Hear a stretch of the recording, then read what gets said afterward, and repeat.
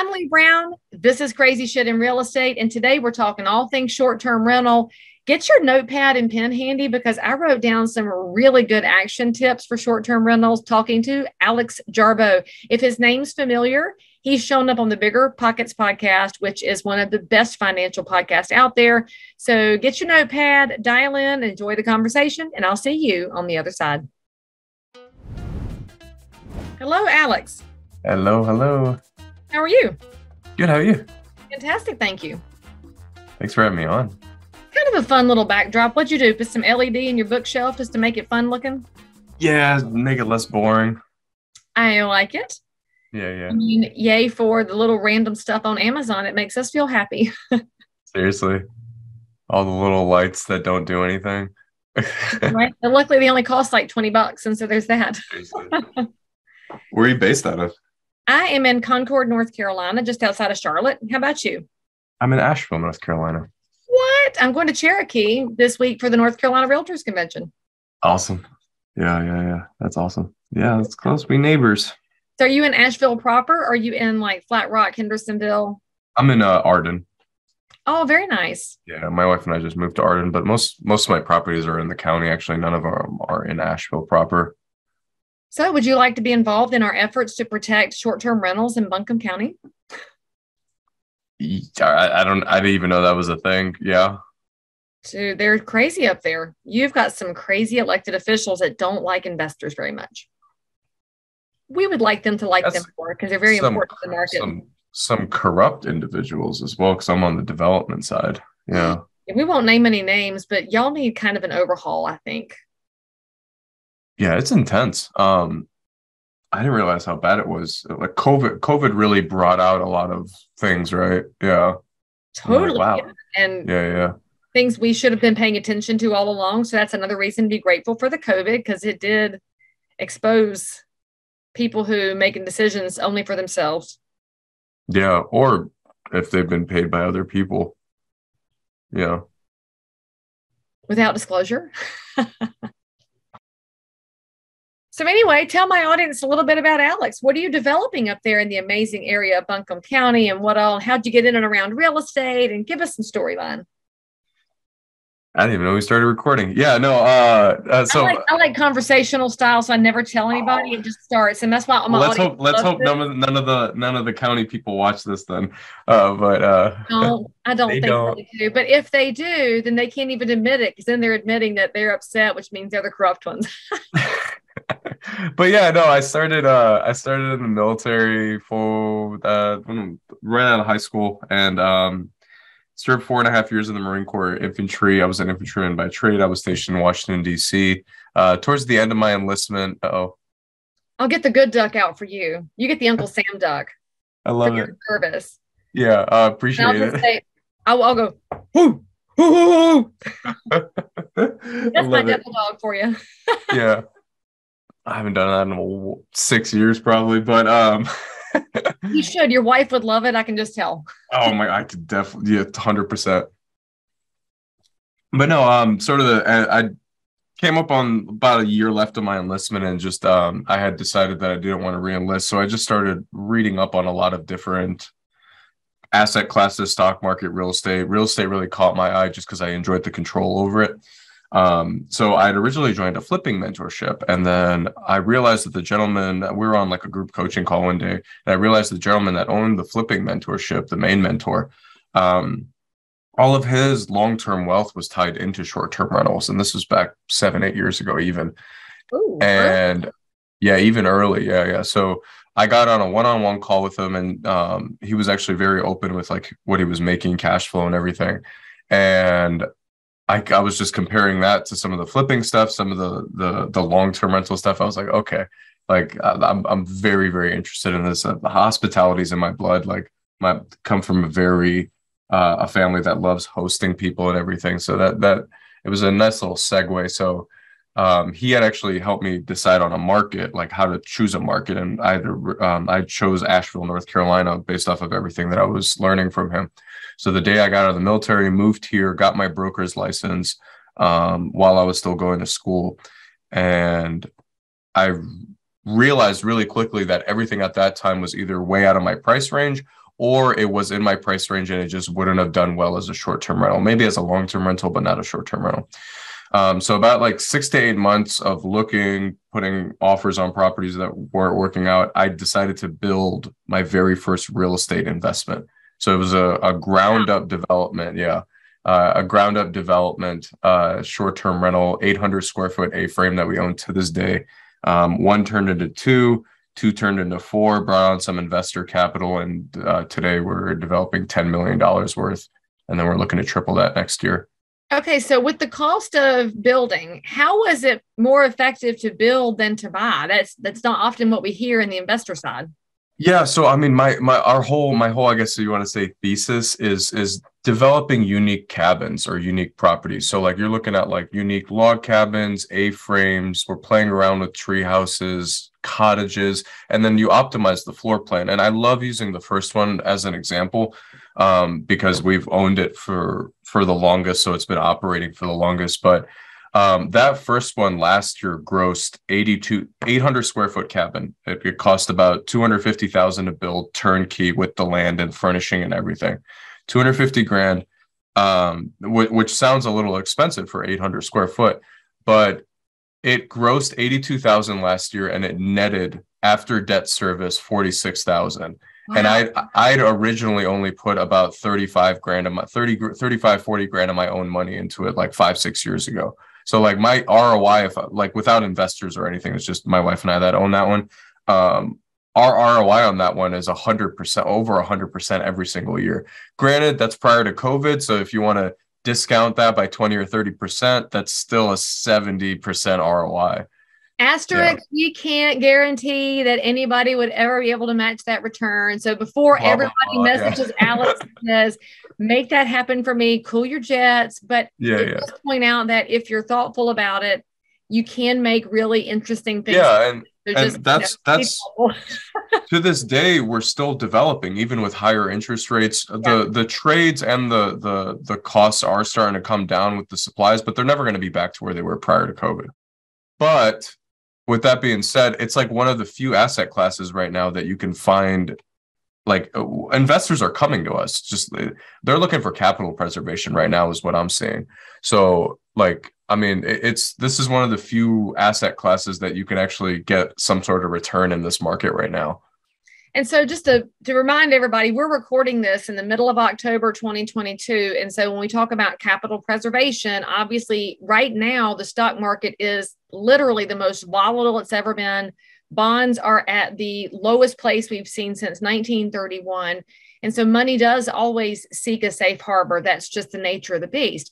But I want to go back to my original question because it's truly one of the biggest hiccups we see in the short-term rental space is the overreach of local governments. And where you're located in Western North Carolina, Buncombe County and Asheville more so than Buncombe County, are very restrictive on short-term rentals, which is so insane because the top industry in the area is tourism, and hospitality. Yep. Right. And they've cut back on the number of hotel rooms available.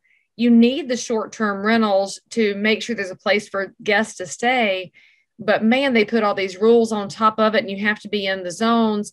So how do you factor that in when you're out hunting for a property, especially if you're from out of the area? So how does somebody navigate that?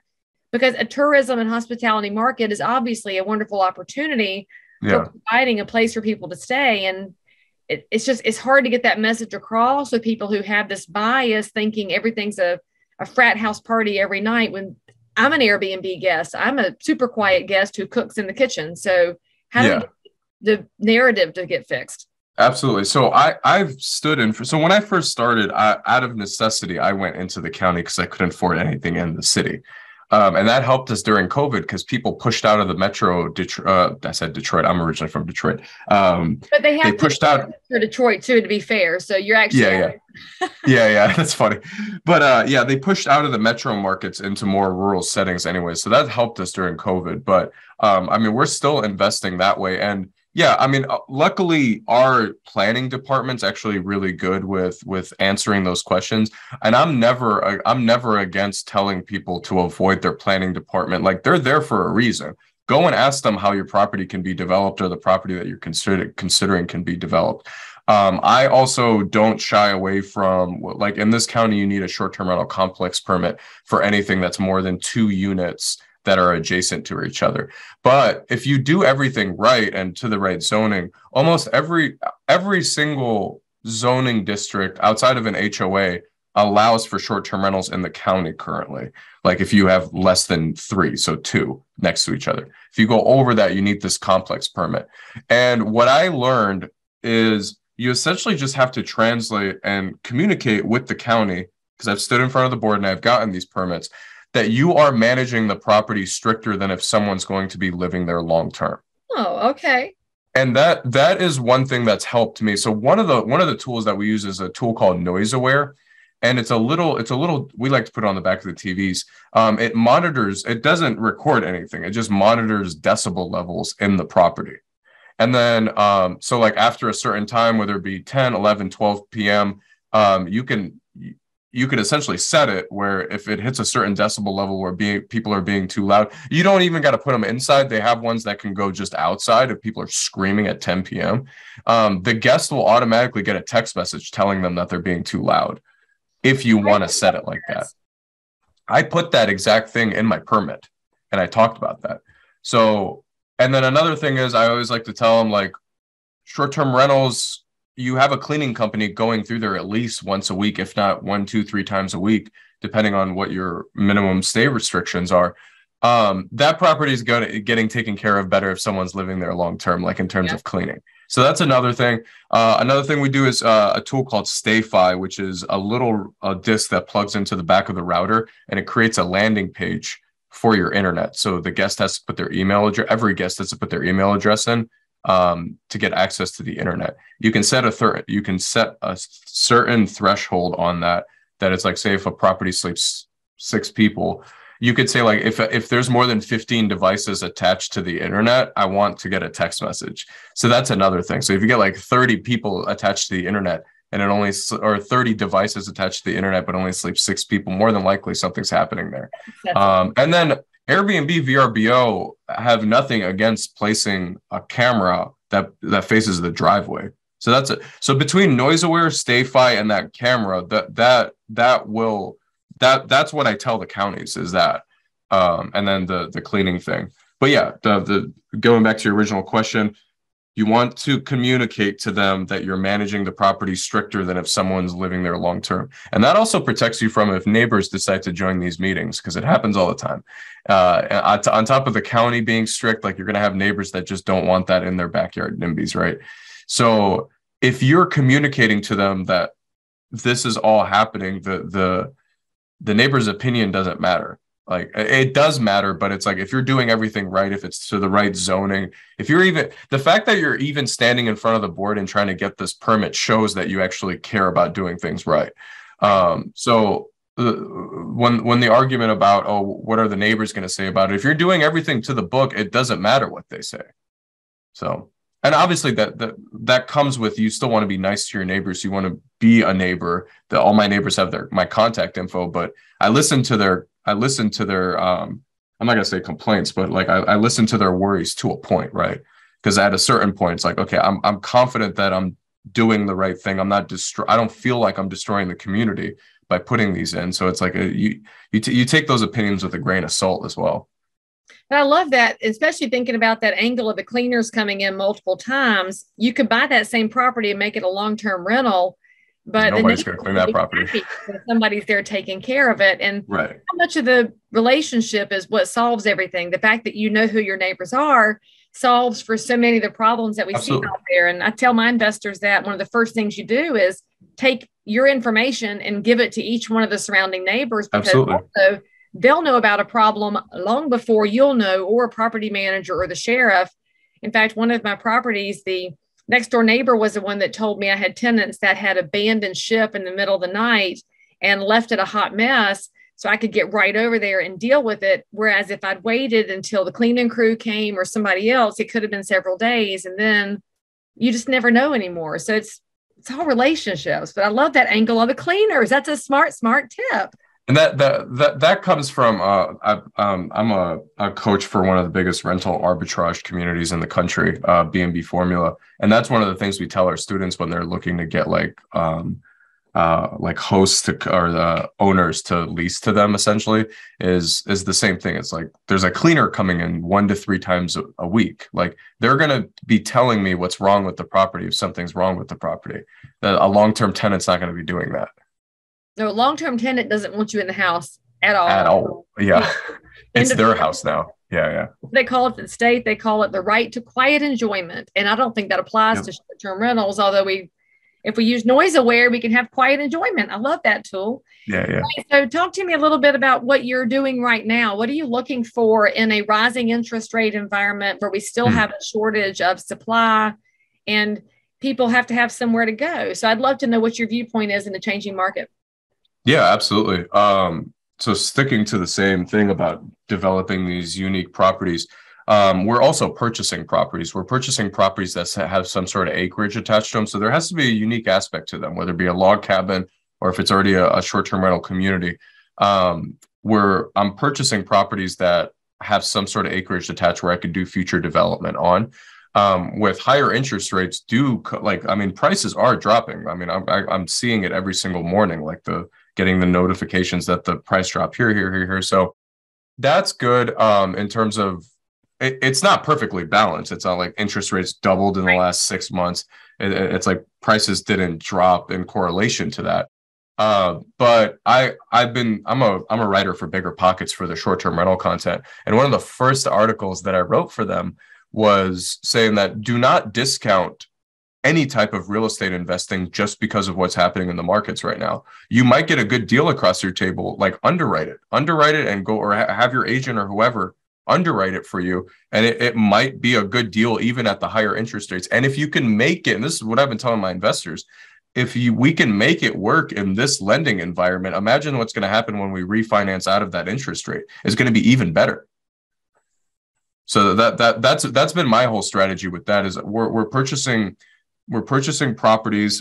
What I like to do now, and even on the development side, is the best use of my time is developing 6 to 12 cabins at a time at like a cluster development where it's like we're building cabin communities. I choose some sort of theme, whether it be A-frames, tree houses, barn dominiums, something like that. And then we tie a theme to it like that. And then we find like anywhere between 10 to 20 acres and we develop those properties on that. So that's the best use of my time. And then when it comes to investors, I'm bringing on just different like fund, like syndicators where I'm the operator and the deal finder, and then they find the cash and the capital. Yeah. So let me ask you a question. When you're talking about buying acreage and developing it into a small community, how do you handle the requirements for curb and gutter and streets and mailboxes, or is this going to be exempt because they're rental properties? Yeah, from what I have seen with dealing with my county, that was exempt because that was one thing with the mailboxes. I don't think any of my properties have mailboxes now that I'm thinking about it. Yeah, that's a good question. I've never gotten that question before. Because in the county where I live, once you start doing anything with more than 4 properties, they're calling you a minor subdivision, and then you're dealing with curb and gutter and DOT. You know how you get around that? You do primary and accessory dwelling units. See, our county doesn't allow accessory. Oh, okay. So Buncombe still hasn't caught on yet. Hopefully no one's listening. It does. I will say one of my personal goals as a realtor who's involved in the advocacy side of the business, I'd like to see statewide acceptance of the accessory dwelling units. I don't give California much credit, but they got that right when they said for sure we can allow ADUs. I mean, where I learned the ADU strategy was from someone who lived in California. So yeah, 100%. Yeah, so for you normal people out there, what we're talking about with an accessory dwelling unit, we most affectionately call that the granny flat. So you've got your house and you build a little house for mom in the backyard where you can have her close by and keep an eye on her. It's the same parcel, but a secondary living space. And so that's what we're referencing. And it's one of the most elegant solutions to the housing shortage, but also to the fact that some people want to be close to the area where they came from, where they've lived for 30 years, but they don't need 3,000 square feet anymore, but they don't want to be separated from the church and the grocery and the neighbors. And there's all kinds of societal improvements that can happen with this. It's a thought process.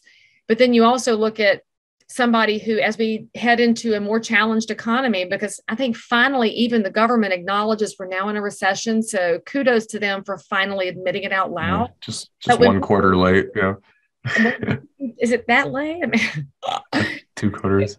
They need some economics background, but that's a different discussion. So when you look at that, when it's harder for somebody to make their obligations financially, if they could put another unit on that parcel or turn the basement into a secondary unit, right, people can stay put. And there's a real improvement to the quality of life with that. And we saw that during the last recession. If a lot of people had been able to figure out the finances, they could have stayed put and they wouldn't have been ruined, but there was no alternate path. And we didn't really have short-term rentals as something in 2008 because the share economy was in its infancy. So I think it's many, many layers of how these can be really beneficial to the marketplace. And I mean, let's talk about things like short-term rentals acting as midterm rentals. Are you seeing that trend start to grow with like travel nurses and people who need a 3 to 6 month environment? What's interesting about what's interesting about midterm rentals is where not where I learned about it, but where I learned about this way of thinking with midterm rentals is a lot of times when you look at short-term rental regulations in a city, it's 30 days and under. So a lot of times the midterm rental stuff can skirt the short-term rental laws in the city if you do 30 days plus to say about 6 months or whatever the number is. I forgot what it is in North Carolina. But that going back to we were talking about regulations. When we're developing these properties, prior to COVID, I would underwrite them as long-term rentals. That was my backup. And then my second backup was going to be selling the property because we develop anywhere between 400 square foot, if we're looking at the smallest property we've developed so far, all the way to only 1,600. We have a 3,000 square foot cabin that we own, but we purchased that one. When it comes to development, the biggest one I've developed is only 1,600 square foot. I like to stick within that range. And I consider that more like the affordable housing range, where it's like, there's always going to be a need for that. So for people who are scared of getting into short-term rentals because of short-term rental regulations, you can downgrade, or not downgrade, that's the wrong word. You can go in, you can repurpose into a midterm rental. And then if the long-term rental thing, the numbers work, you can do that. It's a little bit more difficult after COVID with the higher prices of everything, trades and labor and materials and everything.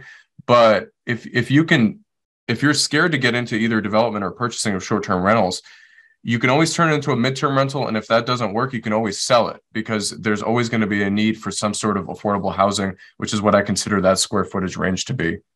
And that's also very market insulated because no matter what happens in the overall economic market, the cheaper, less expensive workforce housing, lower price point always has buyers and sellers because people have to have somewhere to live. Now, because you're an expert, I would love to know how you advise people on the management of short-term rentals, especially if they are in a full-time job and they're thinking to themselves, I can't run over there and change the sheets and let them in the house. How do I manage this? Because with more turn, there's obviously more labor involved. So what is your response to that? And how do you feel about these super hosts that are out there now?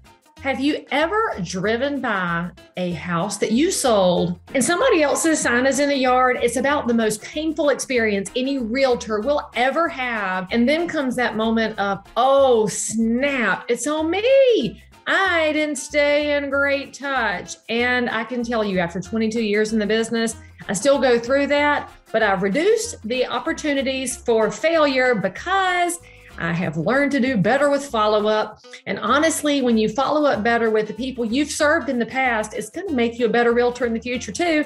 And that's what this program will get you. If you've never heard of Follow-Up Boss, you're going to love it.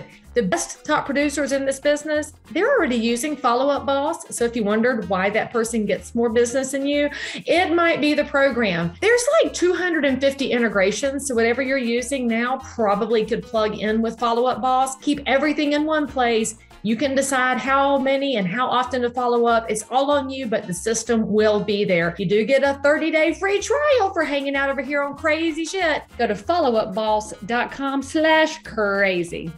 Yeah, so my second business, we self-manage in-house. That's some of the value we bring to our investors.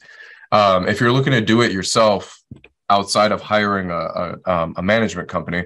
There's four pillars to that I always like to talk about. So the first one's going to be automating your messaging. So there's a really cool tool I like to use called Hospitable that will allow you to automate about 60 to 70% of your messaging. So all my pre-checkout, my confirmation message, my pre-check-in message, my check-in message, my check-up message, my pre-checkout message, and then my post-checkup on the guest message is all sent out via automated messaging that integrates both with Airbnb and VRBO both, and it just automatically sends out. What's really cool about that tool is it will also automate your reviews, which doesn't sound like a lot, but I would say if you get over 3 properties, it starts to get annoying about just sending the same review to people. As long as they do a good job, which 95% of the time you don't have to review a guest bad or whatever, you can do 5 pre-made 5-star reviews and put them into that system, and the system will literally just pull one and just review the guest for you. Nice. So that's number 1 is automated messaging. Number 2, which I think is probably the most important thing, is your cleaning company. So you want to be hiring a cleaning company that has experience in short-term rentals, not long-term rentals, not for houses that people live in, like if they're just taking care of, because they need to be on a strict schedule. It has to happen between this time on this day, blah, blah, blah. So my cleaning I don't have a COO. I don't have a boots on the ground manager. We already talked about this. So it's like my cleaning company is going in there 1 to 3 times a week, and they are seeing if something is wrong with the property. They're handling my linens, they're handling my inventory, and then just charging me directly. They're also handling my lost and found. And again, we have something worked out where I pay them extra for handling that. Same thing with the inventory. And then everything is just charged to me directly. All of our calendars are synced, and then it's paid off at the end of the month. So that's your boots on the ground manager when it comes to if anything is wrong. They're sending you pictures, they're calling you, or they're going to call your manager, which I'll talk about in a second. But yeah, that's probably the biggest piece to your puzzle is going to be your cleaning company. Because and a lot of times the cleaning companies will have a management portion, like management thing to their business as well. The third thing is going to be a maintenance person. I forgot where I'd found mine. I think I found mine on Craigslist, but he had some experience. I like to do it when you're first starting. Obviously, don't bring someone on full-time or even part-time. I like to put someone on retainer, like $400 to $500 a month, and then I pay them hourly for any work they need to get done. That's helped us. There aren't too many maintenance issues with new construction properties, so that's why I've been able to get away with that so far. So that's the third piece. The fourth, so there's probably actually 5. The fourth piece is going to be, and this is brand new, is a virtual assistant. So virtual assistants, I started using virtual assistants like maybe 3-4 months ago, and that virtual assistant is sourced from the Philippines, and we source them from their ex Airbnb or Marriott employees, so they already understand the platforms. They're already in hospitality. So anything that somebody with that background. On Upwork, because Upwork, here's a fun little thing. Upwork listed like that they had worked there. I use Upwork all the time. So what you can do, it's not necessarily that you post the job, but if you go on Upwork's website right now, Airbnb's logo is at the bottom. They source their VAs from Upwork. Yeah. Or at least part of them, or so when you go there and you're saying like, okay, I'll pay you a virtual assistant can take anywhere between 12 to 15 properties at the same time with just the messaging piece. Because again, most of your messaging is automated. They're just handling all the little questions that come up.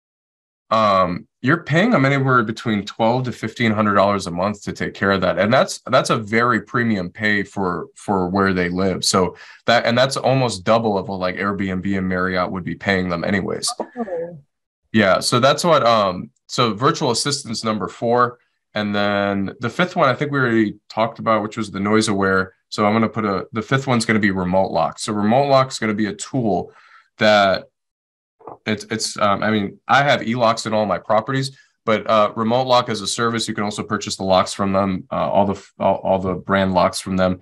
Remote lock will sync with the lock, and then it will change the code to the lock with every guest. And you can set it to where, I don't remember if it was remote lock that actually does this. I think it does. You can change it's just a random digit for us, and we haven't set it yet, but you can change it to the last 4 digits of their phone number as well. because that's just easy. Because I recently checked into a boutique hotel and they're like, the code to the door is the last 4 digits of your phone number. I was like, that's awesome. So I would love that as a guest. Yeah. And it's simple. We always have a backup key just in case that like 1 in 100 that doesn't work for some reason. Maybe the guest can't even figure it out. So there is like a lockbox on the property where people can get into.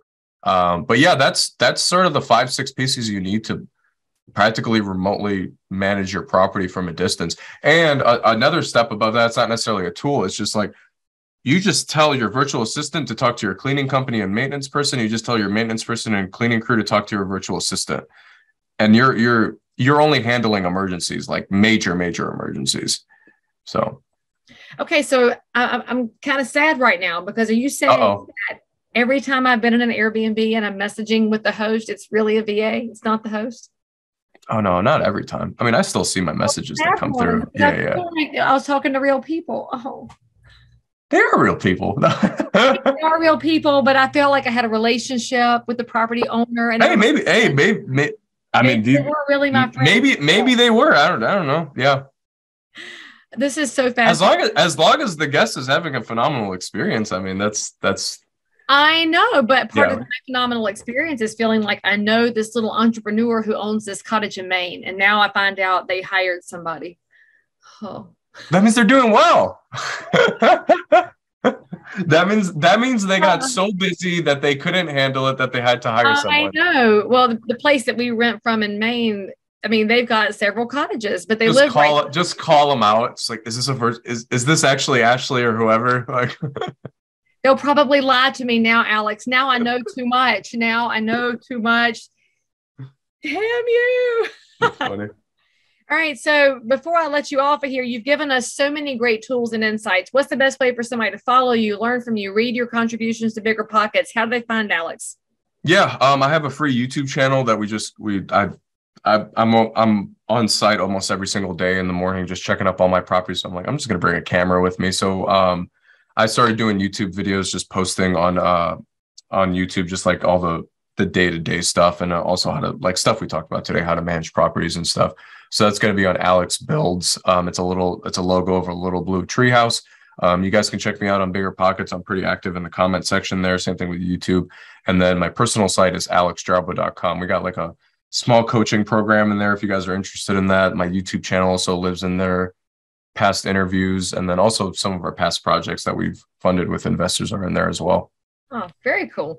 Well, thank you so much for coming on the show and giving us a ton of really good little tidbits to go check out for everybody in short-term rentals. And for those of y'all that are looking for a place to go put your money in safe harbor, just remember that people always have to have somewhere to live and somewhere to stay. And that's why real estate is fairly attractive, no matter what the markets are doing. So Alex, thank you for coming on and sharing your insights. And I look forward to seeing you in person sometime. Oh, thanks for having me. I had fun. All right, guys, say something nice about Alex in the comments, subscribe, and we'll see you next time. So if you found value in this episode, please like and subscribe to this channel, turn on the bell, and catch another amazing episode by clicking above. Crazy Shit in Real Estate is also available in all of your normal podcast apps. So if that's where you like to hang out, go find me, click subscribe, and most importantly, leave me a review that says you think I'm awesome, my guests are awesome, or this content is just exactly what you were looking for. And then, by the way, if there's something you need, you want to learn about something, you can comment below anytime. You can also send me a direct message if you need to remain anonymous. No judgment. But anyway, I'll only judge if you forget to subscribe and click. I'll see you next time.